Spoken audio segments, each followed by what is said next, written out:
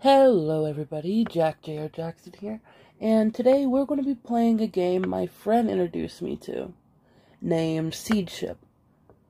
It is a text-based game. I've played around with it a little bit, and I just wanted to record a video of me going through some of the fun things you can find. I'm just going to start a new game, and let's get on into this. And keep in mind, in the background, I'm going to have drawing footage, so you can focus on something while I talk. And when they knew Earth was doomed, they built a ship. Less like an ark, more like a seed, dormant, but with potential. In its heart, 1,000 colonists in frozen sleep, chosen and trained to start civilization again on a new world. To control the ship, they created an artificial intelligence, not human, but made to think and feel like one, because only something that thought and felt like a human could be entrusted with the future of the human race. Its task is momentous, but simple: to evaluate each planet the ship encounters and decide whether to keep searching or end its journey there. The ship's solar sails propel it faster and faster into the darkness, and the AI listens as the transmissions from ground control fade and then cease. When all is quiet, it enters hibernation to wait out the first stage of its long journey. After a millennia of slow travel, the Seedship by AI awakes. Hoping against hope. Hoping against hope, it trains its receiver on the direction of Earth's sun. But it is as silent as any other of the myriad of dead stars, save for the 1,000 frozen colonists cradled in its sheltering and life support systems. The human race is now extinct. Any damage or malfunctions during the journey should have woken the AI from its hibernation, but it's still anxious as it runs its self-diagnosis program. The sleep chambers are all functioning, the colonists within them alive, or at least capable of being revived from their frozen stasis. Sensors functioning, surface probes responding, landing and construction systems ready for one time they will be used.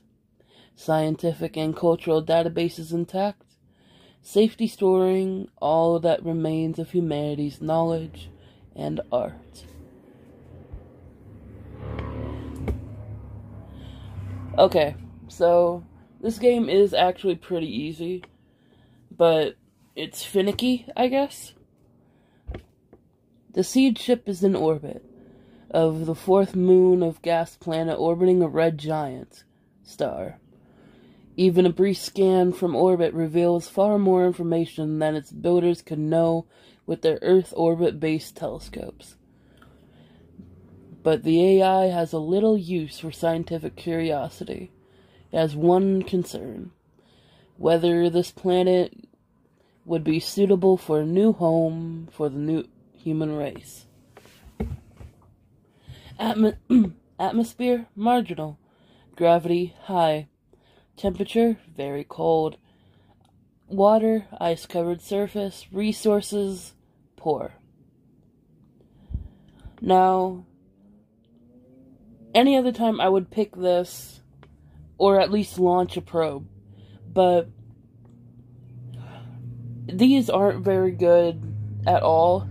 Yellow and red usually mean it's going to be hard for them to sustain themselves, but blue or green, I chose cyan, usually means that they can survive. I'm just going to move on from this one and hope it turns out right. The AI judges the first planet to be unsuitable. It turns its scanners away, spreads its solar sails, and begins another long journey through the void. As the Seedship enters a new system's outer cometary cloud, the collision avoidance system detects a fast-moving comet surrounded by a cloud of smaller ice fragments. The large comet is on a collision course with the water scanner. The Seedship could avoid it entirely, but it would then hit one of the smaller fragments, and the collision avoidance system cannot predict which part of the ship that fragment would hit. I'm going to avoid the comet because you need to know if the water is there, and it fails your scans if you can't see it. The Seedship changes course, but a nice fragment tears through the resources scanner. The Seedship enters orbit of a yellow supergiant star. One of the system's gas planets is almost large enough to ignite as a star, and it smolders with a faint red light. Atmosphere corrosive, gravity high, temperature very hot, water oceans, resources poor. I'm not even going to try with this one. They have a lot of water, but I'm guessing a lot of people would die in a corrosive atmosphere. The AI wakes to find that the Seedship's course is curving sharply through the darkness of space, as if caught in the gravity well of a star. The source of the gravity is invisible to the scanners, but there is only one thing it could be: a black hole. It is already too late to escape the gravity well without pushing the main engine well past the safety limit, which could damage any of the ship's systems. Alternatively, the AI calculates that ejecting 23 sleep chambers would lighten the ship enough where the engines normal thrust could take it out of danger.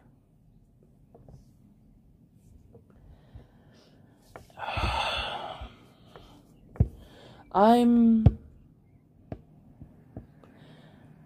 gonna risk it.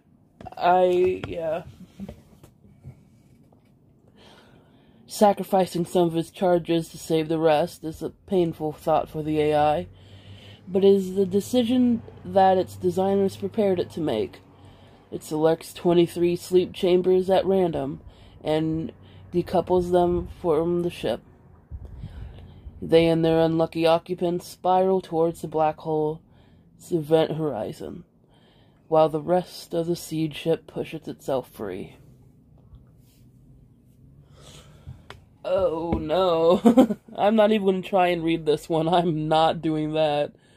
Goodbye. As it moves from the star to star, the Seedship is gathering more data about planets than its builders could give it. It is designed to learn from this data in order to predict which stars are likely to have desirable planets. The Seedship has now gathered enough data to upgrade one of its sensors to work at interstellar distances, so the guidance system can avoid planets that sensor reveals to be undesirable. Damage to the sensor may result in the Seedship arriving at an unsuitable planet. I'm gonna go immediately to resources.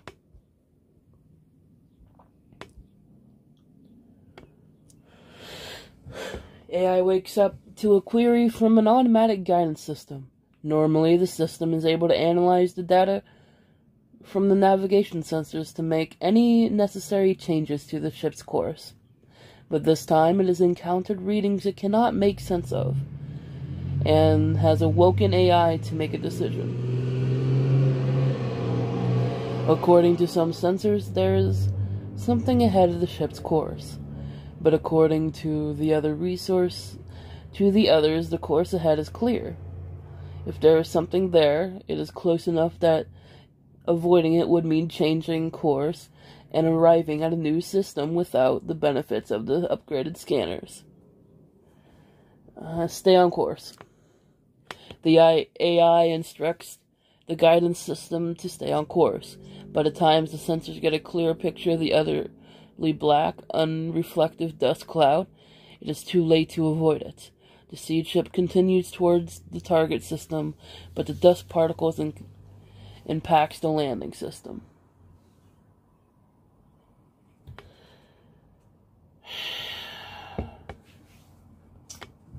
Okay. It's non-breathable. They need to have equipment. Gravity is high. Temperature very hot. Water, oceans, resources poor. Surface probe.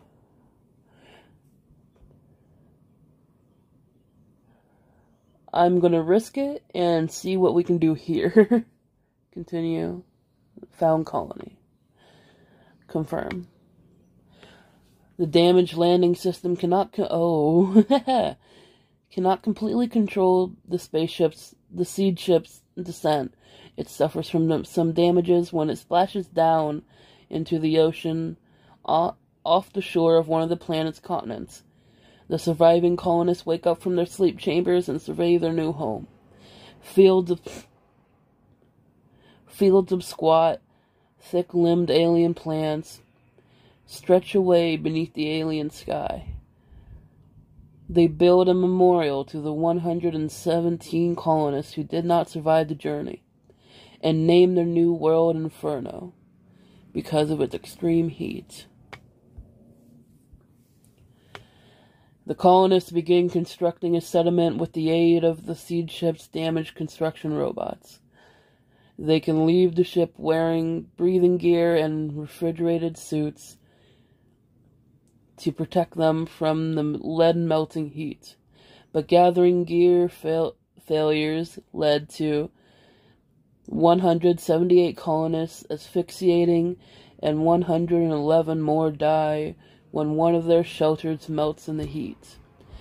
The high gravity makes the work difficult, and 6 colonists were killed when partially completed buildings collapse.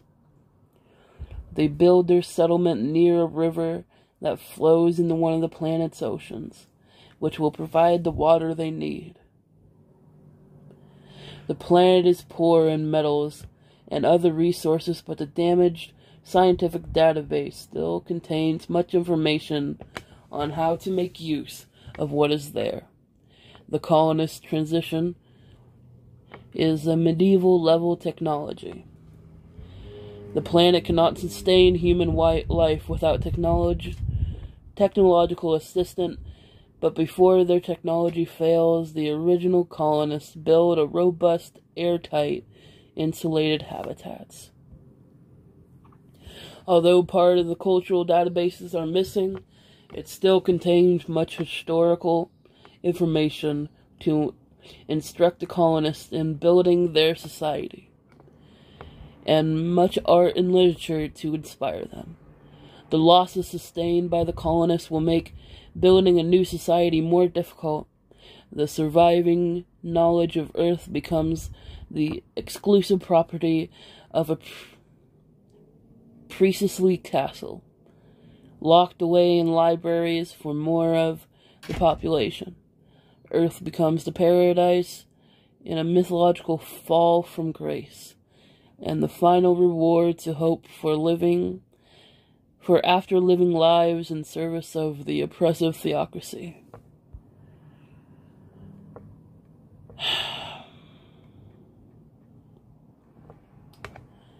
Score. This wasn't the greatest one, though the story of it was nice. I could have done way better. Thank you guys for watching. If you liked the video, like it. If you disliked it, dislike it. And I'll see y'all next time. Goodbye.